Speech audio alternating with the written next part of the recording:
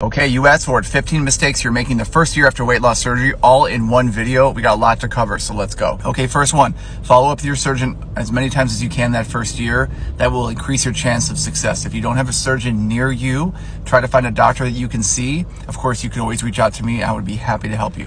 Number two, always eat your protein first. Come on. Are you gonna get full on rice and bread, or do you wanna get full on the protein? Of course you wanna get full on the protein. Always eat your protein first. Number three, pre-measure your portions. Use these, whatever you need. 1/2 cup food, get that lid, boom, 1/2 cup. That's all you should be able to eat at one sitting. Pre-measure every time you eat.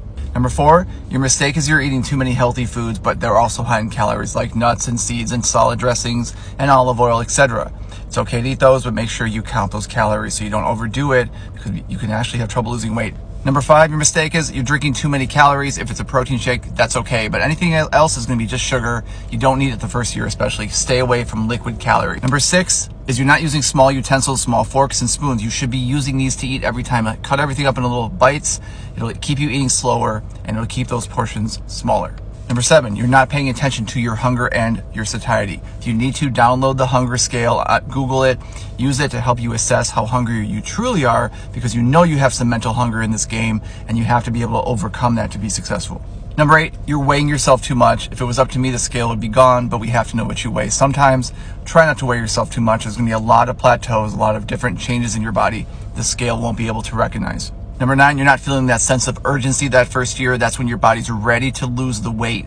Don't even waste one day if you can't help it, because you want to put all that work in that first year. Number 10, negative people gotta go. Get them out. If they're making comments that hurt you, if they aren't encouraging you, you don't need them in your life. This is the time to say goodbye to them. Number 11, and along with those negative people, they're going to be positive people you love in your life that will disappoint you. Try not to expect too much out of them. They will promise things and they will not always deliver. Just don't let it get to you when they don't. Number 12, habits have to be changed. You have to work on your habits that first year for sure.